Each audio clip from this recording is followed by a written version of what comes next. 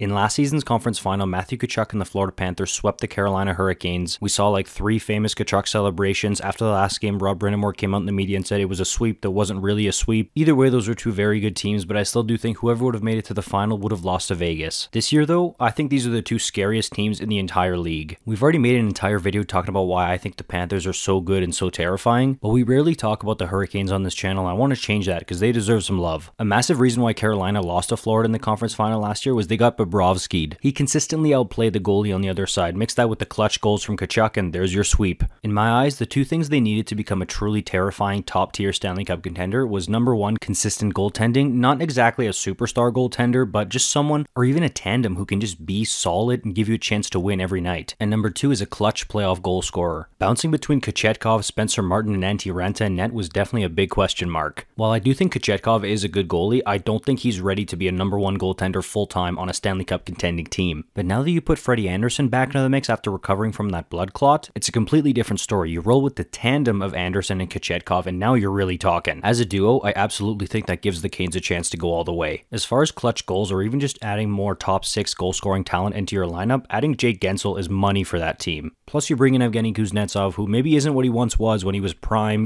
bird-flying Kuznetsov. But remember, it was Kuznetsov who scored the goal against Pittsburgh to slay the Dragon for Washington after Pittsburgh just owned them for all those years. Like I said, he's not that Kuznetsov anymore, but you put him alongside a goal scorer like Guentzel, he's a really good playmaker. You've got scoring depth up and down your lineup here. I mean, having Seth Jarvis on a 3rd line, with all the points he's put up this year, and after he sweat out all the beer in Mexico, that's a dangerous lineup right there. That's the secret sauce for this team. Yes, it's great if guys like Aho, Svechnikov, and Necas, their top guys, are producing, but they don't need to rely on them entirely. If they're not going, there are other guys who are really good and can step up. Brind'Amour is also just a really good coach. You can tell guys love playing for him, and clearly he knows how to get the best out of his guys. He also does stuff with his lineup that's certainly not revolutionary. We've seen other coaches do it before, but it's just smart and it works, like putting his best defensive defenseman in Slavin alongside his best offensive defenseman in Burns. Although with the season Brady Shea's having, you could argue he's the best offensive D-man this team has, but Burns is on PP1. The team's just so deep and well-rounded overall. If they were to go all the way, that's what's going to get them past teams like Florida, Boston, the Rangers. In my opinion, Carolina won the trade deadline because they gave themselves a significantly better shot of winning the Stanley Cup, and they already had a really good one going into the deadline. I know at the end of the day that doesn't really matter who won the trade deadline, but what does matter is who got better. Yes, Florida clearly did by acquiring guys like Tarasenko and Okposo, but as good as Carolina is, and we saw it yesterday against Calgary, they thumped them. I know that Calgary team's gotten gutted, losing some of their best defensemen and players in general in Lindholm, Tanev, and Hanifin, but that Carolina team flexed their muscles yesterday. That is such a good team that's not carried by 1 or 2 or even 3 guys. It's everyone pulling their weight. But once Guentzel comes back from injury and we see him in this lineup with Kuznetsov, that's when we're going to get the full picture of just how terrifying this Canes team is this year. Let me know your thoughts in the comments. Give me your top 3 Stanley Cup favorites down there. Rank them 1 to 3. I might do a top 5 for a video if that's something you guys want to see. Let me know. If you're new here, please consider subscribing. I'll see you in the next one. You're awesome.